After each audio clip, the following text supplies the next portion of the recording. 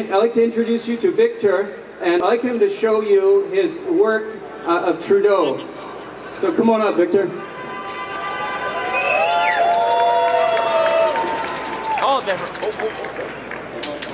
Yeah, sure. There we go. Yeah, indeed, the emperor does have no clothes. I am an artist who does caricatures, and the reason why I like to focus on caricature is because it's always been used as a weapon to cut down the ruling elite, the powers that, as Dan Dix would say, ought not to be. So it's always been used as a political tool. And one of the reasons is why humor can be effective is because it's very hard to reveal these people when you're laughing. You can't do both at the same time. So here we go, we have the naked emperor. And we have a unicorn Bill Gates with the vaccination needle. And simply it reads, as you see, no new normal. And the narcissistic stoy boy in his full glory. So there you go. Thank you.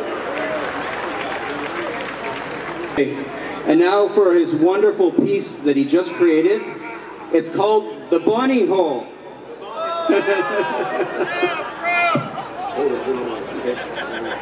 Okay, just to let you, just as a quick very preamble to this painting, it's not really like a caricature per se, but it is a dystopian, kind of surrealist, macabre painting. I don't have Bonnie Henry as a caricature per se, but she's more like Chucky, if you remember him, the crazed puppet. So I have a dead eye look there. So, as they say, a visual is worth 1,000 words. Thank you, Victor. Yeah, this one's mind-blowing. I mean, this is an awesome piece of work. So surreal and so, you know, kind of intense, and kind of describes what the situation we're in, and the weird people that are leading this country, or our province for that matter. Stop weirdos! Stop something! Right here we have the holes in the wall, and somebody put a graffiti on the wall like with like a stick woman, and her mouth is like. So satire, you can't reveal these people. You know, when you look at a painting like this, you know the artist is trying to tell you something, and it's not a cute little caricature like you get at a fair or something like this. This is meant to make a point.